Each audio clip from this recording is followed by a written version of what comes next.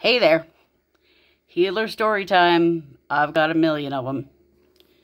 Way back in my early 20s, right after I graduated from college as a social worker, I was working in a domestic violence and sexual assault program, and I did a lot of responding on scene with the police for all different kinds of situations. So I got called out to go with police to a kind of late teen age woman who was reporting that she had been molested by a family member for most of her life.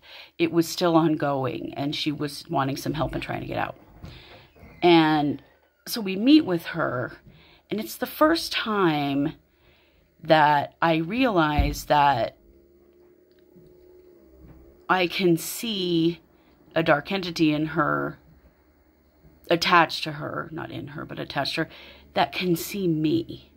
Now, I knew what dark entities were. I've always been able to see them. I see them in people's eyes. I see them in other ways as well.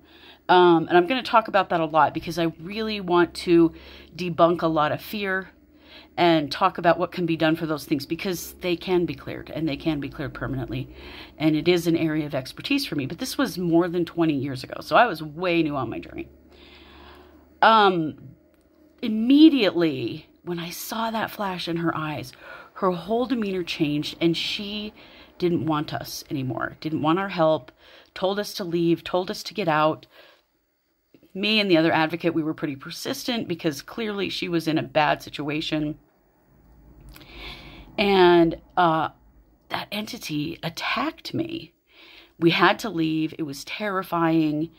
I don't think I'd ever been attacked by a dark entity before that I was aware of. And I had a lot of pain, and it took a while, and a friend who had some training in these things to clear it for me. But it was a real eye-opener for me, and an acknowledgement that if I can see something on someone, that thing might be able to see me too. And actually the reality is they all can. That's what I know now.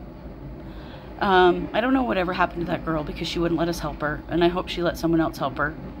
But I definitely learned a big, big lesson that day. So I'm going to keep sharing this. It looks like you guys are interested. And this is my work. I'm so passionate about it. And I want to share it with you. And I want to help anybody that needs the help.